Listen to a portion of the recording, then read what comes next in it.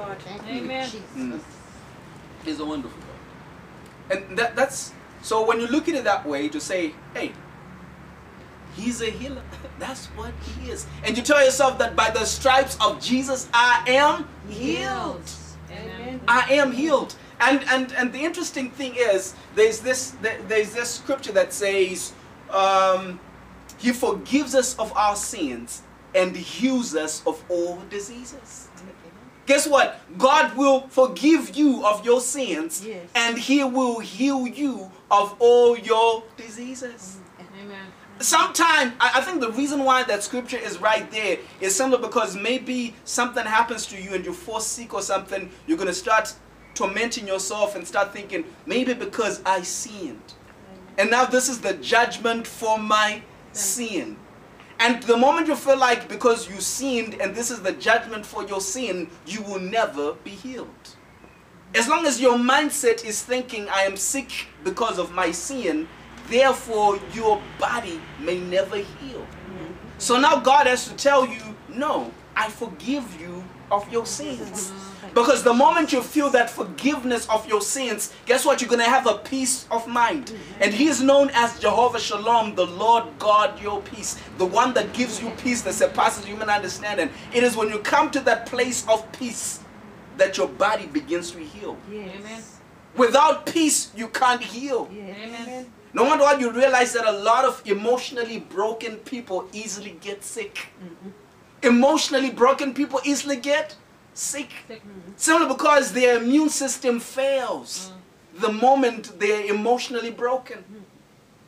No wonder why you realize there's that scripture that says, above all things, I wish thou mayest prosper.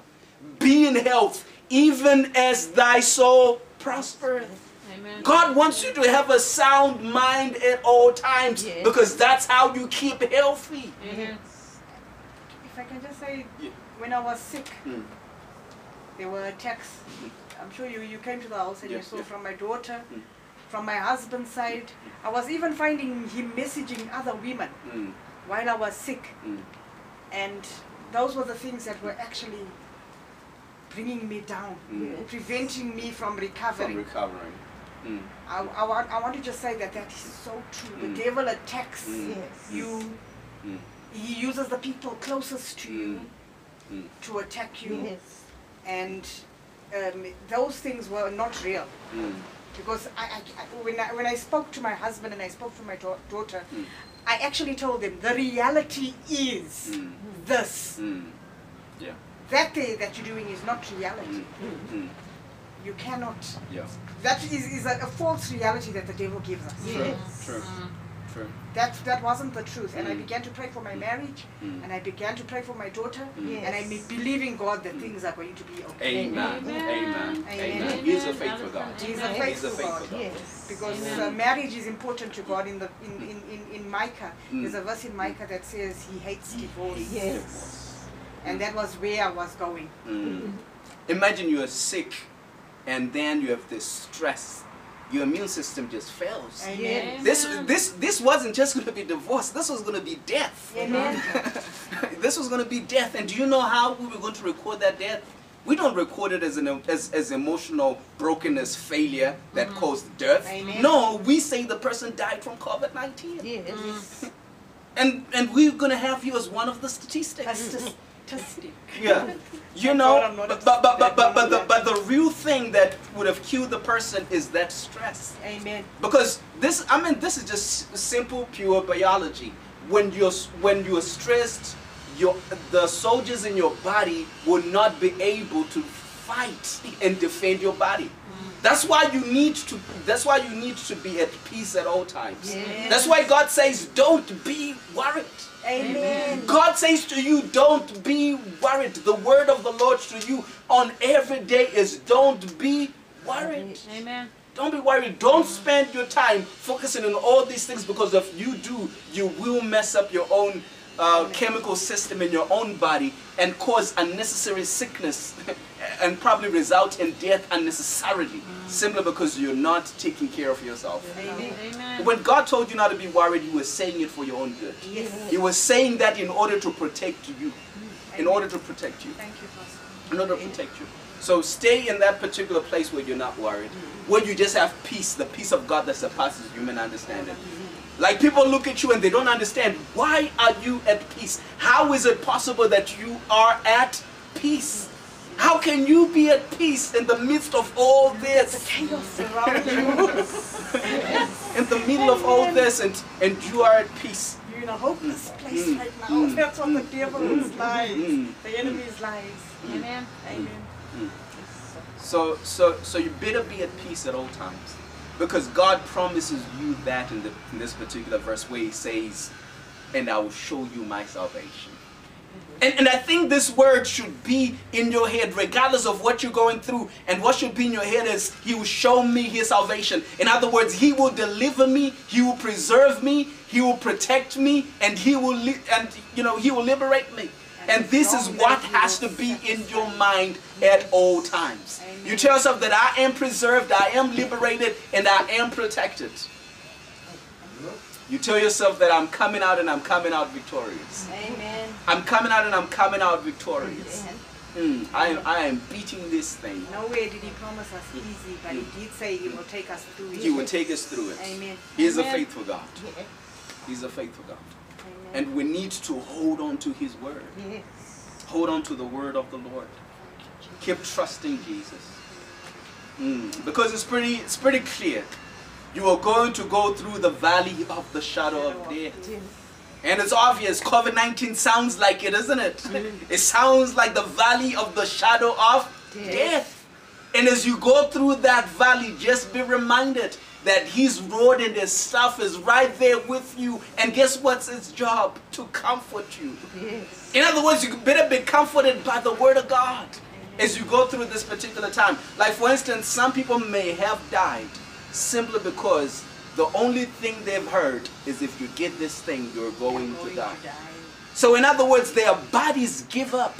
Immediately after which they test positive, guess what their bodies do? Their bodies give up. And their soldiers throw the weapons down and they say, we can't go any further because the media told us if you get this thing, you are going to die. They stop fighting. And then they die. See, this is why the Bible says, guard your heart with all diligence, because out of it are the issues of life. Out of it are the issues of life. So you need to guard your heart. You need to protect your heart. Be very careful what you hear, especially during this particular time. Especially during this particular time. Don't forget the testimonies of the things that God has done for you in the past, because now there is COVID-19. Don't forget the testimonies. God has delivered you from so many things. So many things that you need to remind yourself in the event that you actually contract COVID-19 and you're sleeping on that bed. You need to remind yourself of those things that God has done for you. And begin to praise Him in that bed. And you tell yourself that I am going to come out and I'm going to come out and come out victorious. Because my God is going to show me His salvation. My God is going to show me His salvation. My God is going to show me His salvation. My God is going to deliver me. My God is going to liberate me. My God is going to preserve me. My God is going to give me a testimony. Amen. My God is going to give me a testimony. I'm going to have a story. Amen. That I will be able to tell someone else and encourage them to say that you too can make it. Just say something, Pastor. Yeah. When I paid my tithes after being sick, I couldn't afford to pay my tithes because my rent was short, my electricity was short, there was no food in the house. But I paid my tithes. Wow. Because I know that I need God more than I need the food and the roof over my head. He will provide. Amen. He will Amen. satisfy my Amen. rent. Amen. Absolutely. Amen. Amen. Amen. And I trust God enough because that's the one thing that I hold on to. Yeah. Is my God. Yes. That's wonderful. That's amazing. And I think that's the reason why, that's what saved me. Amen. Because I was gone. I was believing the enemy's lies, but He came, He was there, and He was holding me. and I didn't know it because I'm a tither and I'm faithful with my tithes, Pastor, because I need God. True, no matter true. what situation I'm in, I know that I need God. True, very true. Amen. Very Amen. true. Yeah, she is faithful. Amen. She is faithful.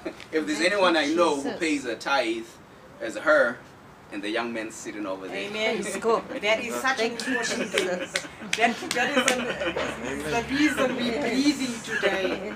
Is because no matter how far away from God we run, it only takes one step to get back to Him, and that's the place I'm at now. I'm so thankful that He was there. Yeah. God is good. God is good. Yes. So regardless of what you are going through, be reminded that God is right there with you. Amen. And He promised to show you His salvation. Amen. You've got to be in some stuff. You've got to be in some issue in order for God to deliver you. I wanted to say thank you for COVID. You know, you've got to go through something. You've got to go through something in order for you to be delivered. Yes. I mean, how are you going to tell me that God delivered you when you've been through nothing? Yes. And how are you going to be an encouragement to someone else who's going through stuff? Because the thing is, some of the things that we go through is such that we may be of comfort to others. And such that we also at the same time will not be arrogant towards others. You know, people who have never gone through stuff are arrogant. They don't know how it feels to go through stuff. They judge you. But they judge you, they condemn you. Yes. You know, and they keep away from you. Amen. They make it look like you're the actual disease. Yes. You know, like you're the one that manufactured it. But we know you didn't manufacture it. You know, it's not you. And they probably have it. They just haven't tested. You know, you got it too. You just didn't I test. didn't even know where I got it. You got it too, but you just didn't test. And maybe you're one of those who was not going to get terribly sick. You know, you're probably one of those who are not going to get terribly sick. And then you go around judging other people simply because they have something. Right now, what you need to do is to stand in prayer, believe in God for them, and trusting. God for everybody today. It's not them. The devil is so busy because people don't know who the Savior is. And my prayer has been, if I know you, and you know me, and you test positive for COVID-19, you are not going anywhere. You are not dying on me. You are not dying on me. If I know you and you know me, you are not dying from COVID-19. You're not dying. You're not dying before your time. You're not dying before your time. And that is proven to be true in my life. Everyone I know personally. Everyone I know personally who test positive for COVID-19, and they probably send me an inbox and they say, Pastor, I am sick from COVID-19. I tell you that I'm praying for you, and I mean it. I literally do pray for you. And guess what? Everyone I know has literally recovered. Thank you, Jesus. Everyone I know has literally recovered. And some had serious conditions, and they have recovered. Because there is a God who is in heaven. Yes. There's a God who is in heaven. There is no on earth that I will know you and you will die from COVID-19. It's not possible. Because there is a God who is in heaven. He's a healer. How He can is a something healer. so small, that virus is so small, but it's killed so many people. Enemies' lives. The enemy lies. And also in closing, what I should just say is that everybody thinks COVID-19 probably started in November or in December, isn't it? December 2019. But COVID-19 actually started, according to research, it started in mid-September 2019. And the interesting thing is, from mid-September 2019 up until December, or maybe even up until January and March in other countries,